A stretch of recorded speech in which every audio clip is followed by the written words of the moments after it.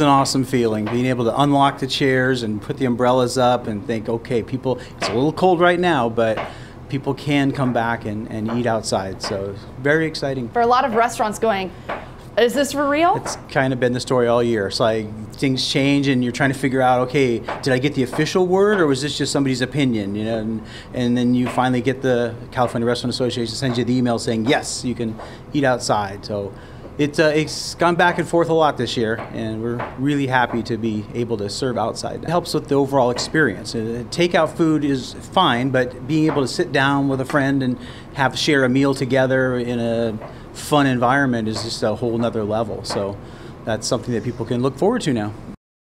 Sunnyside Kitchen is open 6 days a week from 6:30 to 2:30 and closed on Sundays.